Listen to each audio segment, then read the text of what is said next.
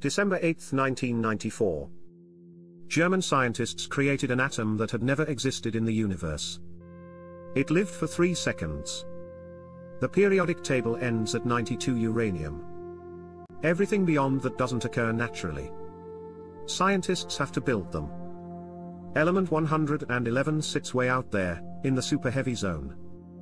To make it, you need to smash lighter atoms together hard enough that they fuse.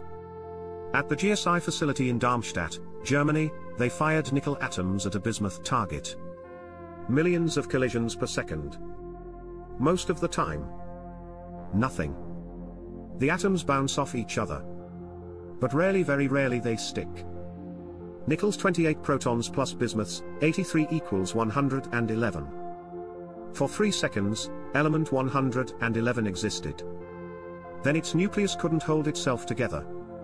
Too many protons, too much repulsion. It decayed. Shot out particles. Transformed into lighter elements until it reached something stable. 3 seconds. That's all it got. This isn't about making something useful.